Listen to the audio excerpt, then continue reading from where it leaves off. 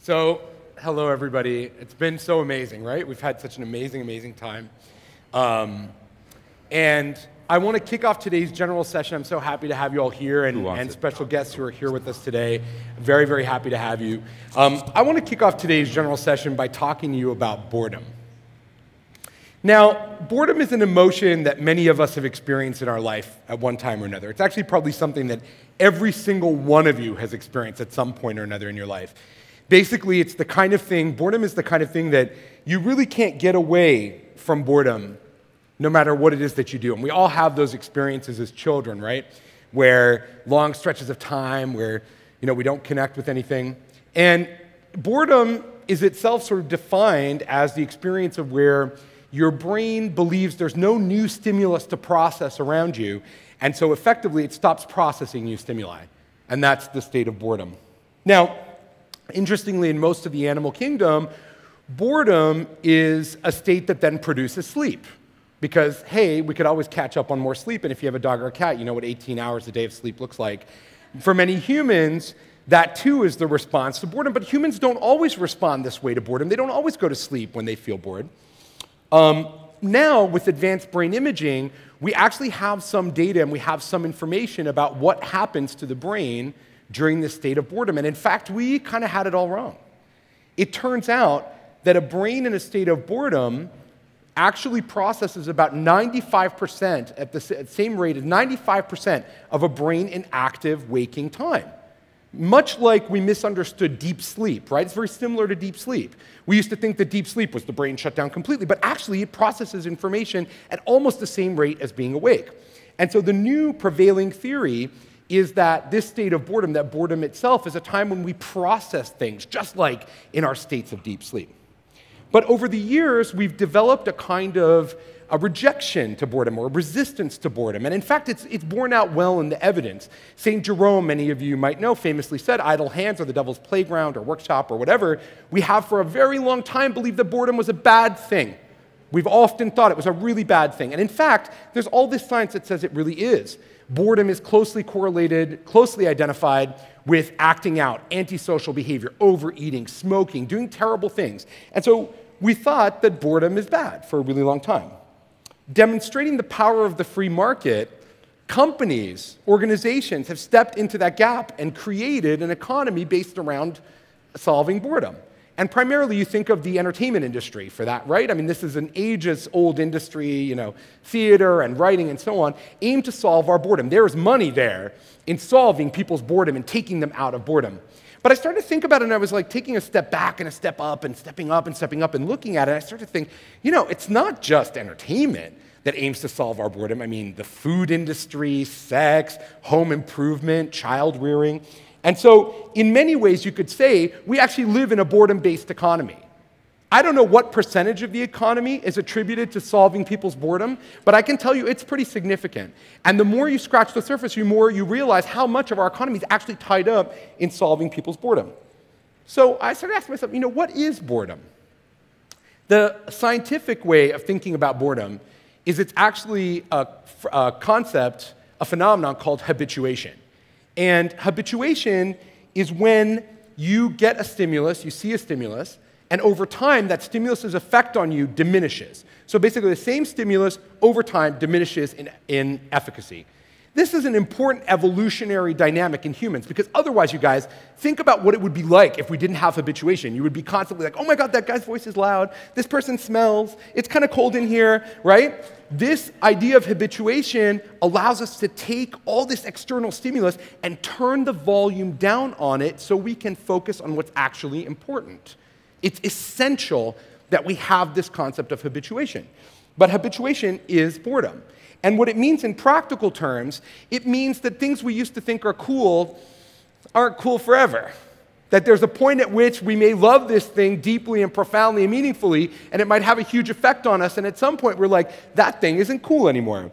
Now, I'll tell you a little story. This research, some of you may know, this research not that long ago looked at 20,000 couples, longitudinal study, 20,000 couples.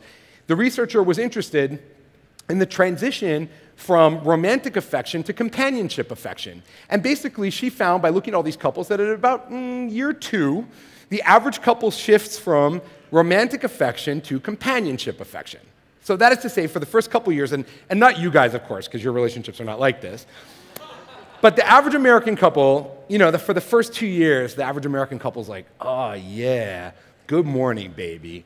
Yeah, right? Like, yeah. And then like around year 5 or 6, you're like, cool, we're awake. So there's like this transition, right, from real excitement and enthusiasm to something more like companionship. And the researcher was trying to normalize this idea. She wasn't trying to make anybody feel bad about it. She was saying, this is pretty normal. This is the habituation to stimulus that happens over time. And even something like sex with somebody really super hot can turn into a habitual act. It can lose its efficacy. So the free market at work again, the food industry, understanding this really super well, is locked in an arms race with your senses. They understand this better than any other business. They are constantly turning the volume up on your senses, right? Bigger, better, saltier, fattier, sweeter. They get it. They know you get bored of their stuff pretty fast, and they got to give you something new. And they have the luxury of being able to develop products and services along those lines. Other industries, like the entertainment business, are not so fortunate because their economics don't allow that. So what they end up doing is they end up coming up with a little formula that works, right? And then they repeat the same stuff over and over again, giving you 95% the same, 5% different. And reality programs like Kitchen Nightmares, which I actually enjoy to some extent, are my kind of litmus test for this. It's the same frickin' show week in and week out. Terrible owner of restaurant, intransigent, losing money, things are dirty. Gordon Ramsay, clean it up, shut it down, right? Restaurant owner, no way, I won't. Then like family cries, oh, resolution, new menu, everything's great, right? Like, it's that same thing in every episode. Okay, thank you. I'm pretty good at reenactments, right? You should see my Civil War shit. Okay, so the entertainment business has to do this because it doesn't have the economics, traditional entertainment. But now, along come games. And the design of games is different. Because what's different about games from these other forms of entertainment, or even food for that matter, and even sex for that matter, is that games are designed to be adaptive to the player. The better you are, the better it gets. The better you are, the better it gets. And it's designed explicitly to adapt to you and keep you in a state that's less habituated, that's less bored for a longer period of time. And it does that through algorithms. It does that by focusing on the concept of flow, which many of you know work by Csikszentmihalyi, putting a user between a state of anxiety and boredom over a period of time. You lose sense of the world around you. You become one with that experience over that time. That's flow. And that's one of the things that games are good at doing. They're designed explicitly to put the user into flow. The other thing that games have done is they've leveraged artificial intelligence.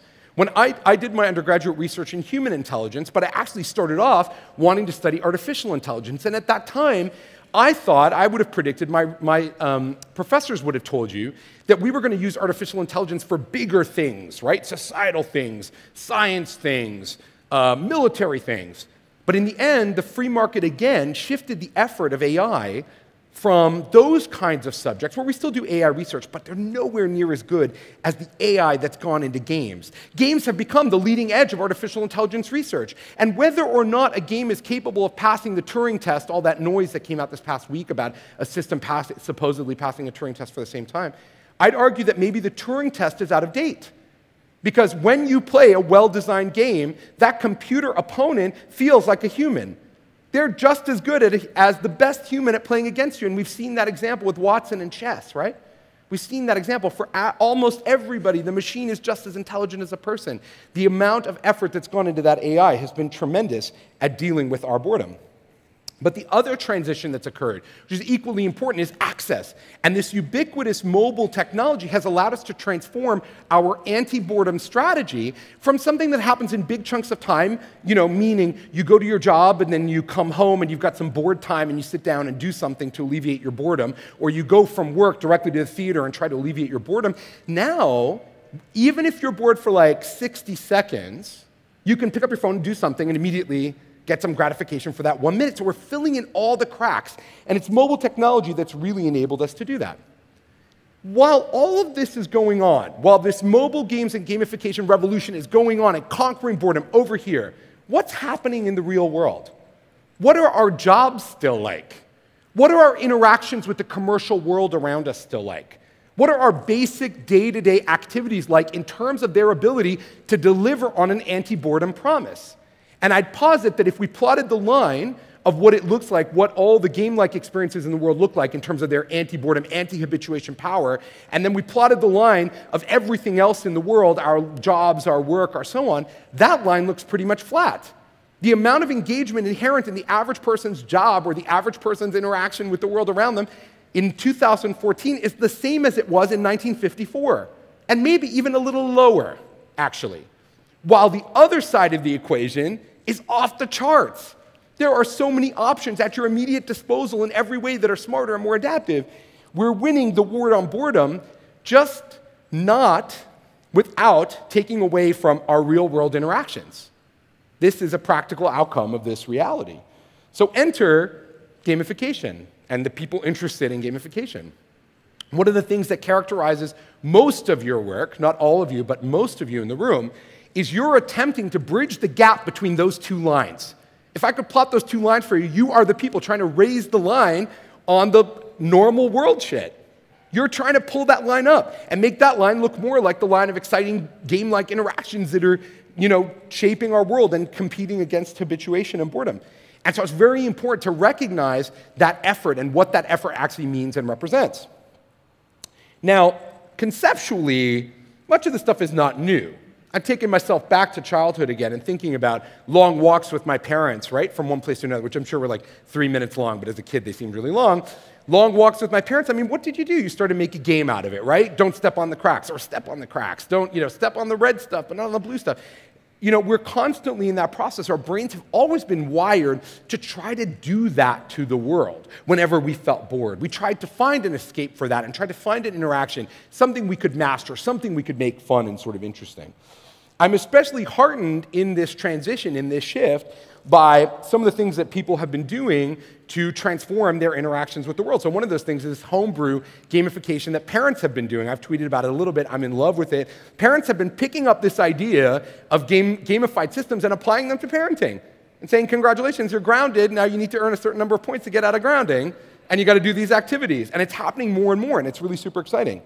But also, it's empowered an entirely new world of solvers, a whole new universe of people who can now access these tools and create amazing experiences that are gamified to solve problems, even if they're not, people with the tools at their disposal or those resources. And by one example, the young daughter of one of our attendees here, Chuck Pickelhabt, who's here, his daughter, bookwormgame.com, she's built this gamified system to try to get people to read. And you can help contribute to their Kickstarter if you're interested by checking out that website. An 11, 12, 13-year-old kid doing this kind of stuff, this was inconceivable. Until recently. I said inconceivable, but I said it without a lisp. Inconceivable. So the question becomes, the question on all of your minds, I'm sure, many of you, and the question on the minds of many pundits and people who talk about this subject is, what are we losing? Because if we're gaining this one thing over here, we've conquered boredom, yay, boredom is dead, long live boredom, what are we losing? And I think many people, their immediate reaction to that is the contemplative nature of humanity. So what we're losing are those moments of silence and stillness that, note, were always imposed externally if we put it in this prism, right? So not the active choice, but the passive choice when boredom is foisted upon you. Those moments of stillness in which greatness occurs, in which we believe, and I think somewhat pathologically believe, that magical things happened in that time. Because we've been told stories that major things always happened in that time, and that time was magical, and that's where things were created, with little to no evidence to prove that that's actually the case. And so I'd say, I think when we make that argument, and not saying that it has no merit, but just in the way that I think about it, when we make that argument, I think we're also missing out on some other elements of non-boredom and how non-boredom or anti-habituation can be used to great effect for society and the world. And one of those things is the benefit of adrenaline. So adrenaline is actually potentially a good thing for helping people be creative and make good decisions. In recent research, we're finding at Washington University, St. Louis, people are actually happier and more creative when they make decisions, when they create things under pressure. They feel better about it. Some of you might know from your practice in gamification. I play games sometimes, right? The 3-12-2 game, if you've come to my Play for a Cause. What are we doing in there? We're setting a timer. And we're forcing you to think about things and be creative with the timer. It turns out people like timers, and that makes them feel better. It makes them feel better to be under some amount of pressure to be creative. And there's also these great outlier stories, these amazing success stories related to that. And there's this kid, Griffin Sanders, whose story I absolutely love.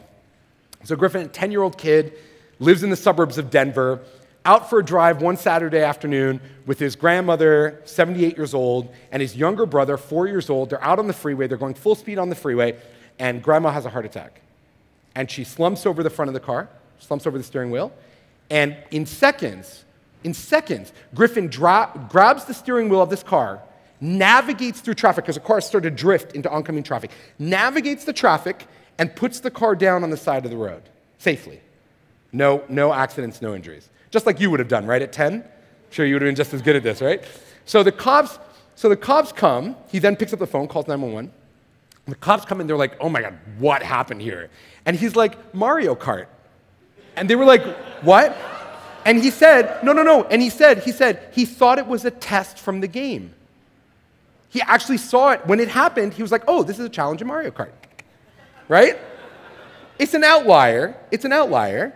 But it's an interesting observation about creativity and thinking on your feet and fluid intelligence and the effect of games and timing and pressure and adrenaline, right, on how it is that people act and how they interact.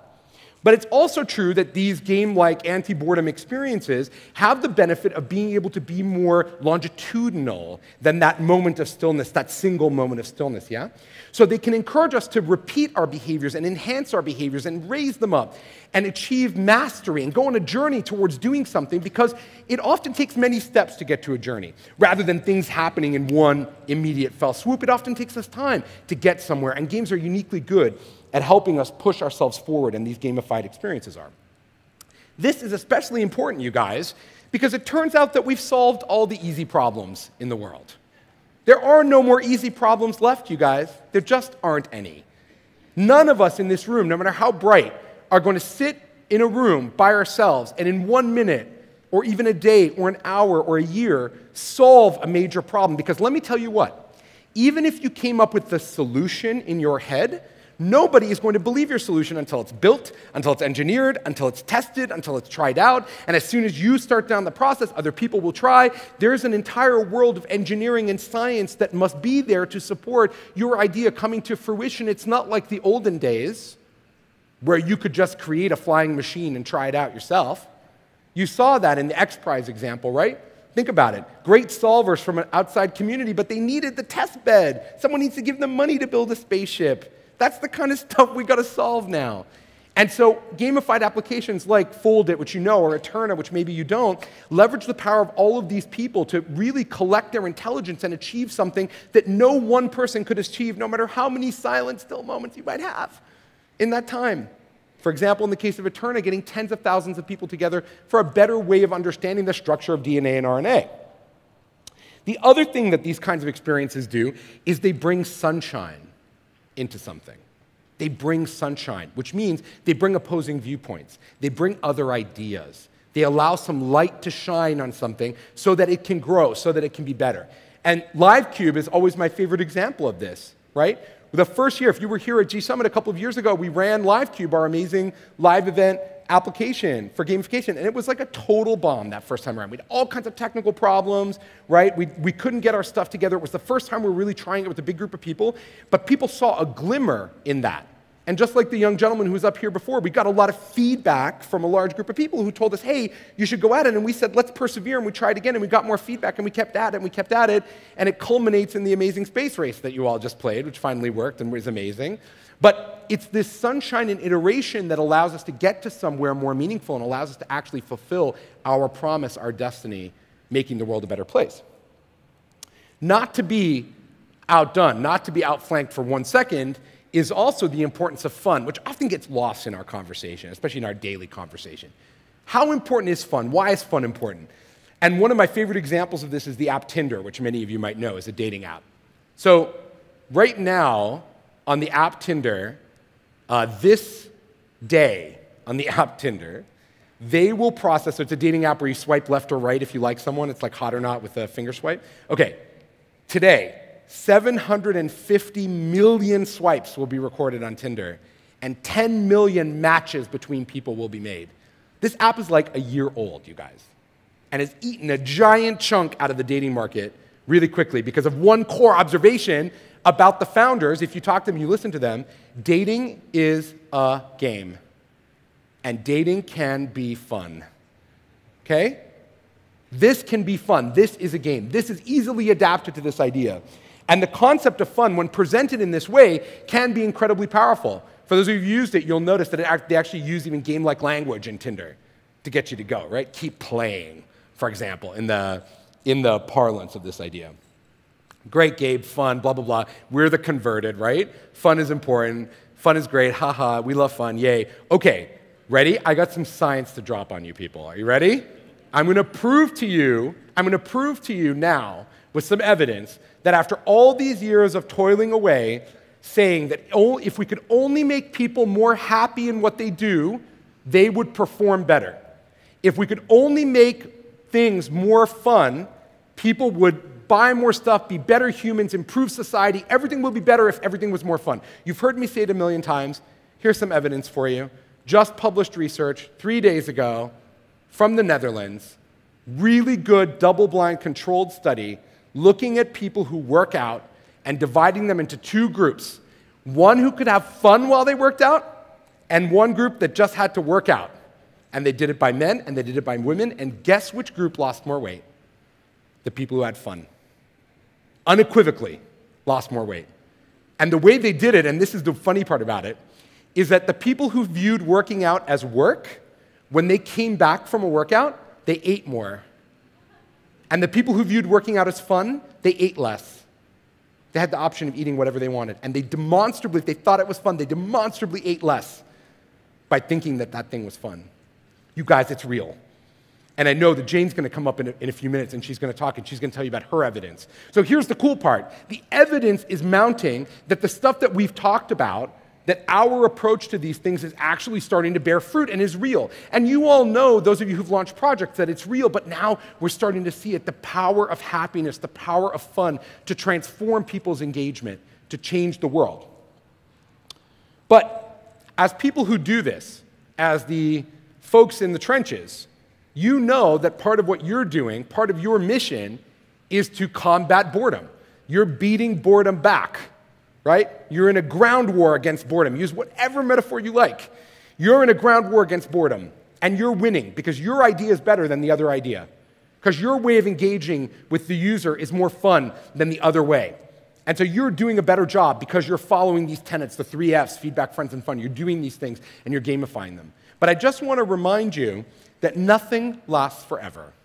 And you know, but nothing is fun forever either. And that means that just the same way that you disintermediated other people's lives with your fun experiences, so too is everyone else in your category trying to take your time with the person, with the end user, away from you with something that's more fun and more engaging. And so, to a great extent, your job is to ensure that you never rest in this quest. And I'll tell you, that may seem daunting, but nothing that you make will ever be the absolute pinnacle of fun.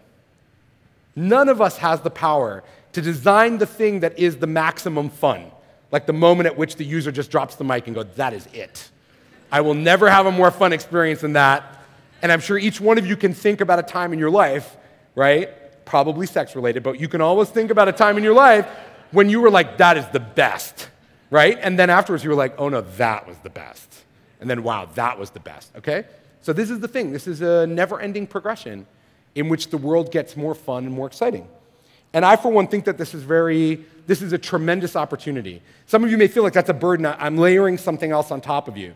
But I want you to understand, as gamification, as gamifiers, as we mature and we transition, this 5th GSummit, as we're transitioning from a group of people who are like, I think this idea is cool, but I can't really prove it, to a group of people backed by a whole bunch of science, that our approach to combating boredom, that our anti-habituation strategies are actually working, and organizations and governments are funding us to do these things, we must remain vigilant and we must be focused on the potential of our users. And that is, there is no maximum fun. Thank you.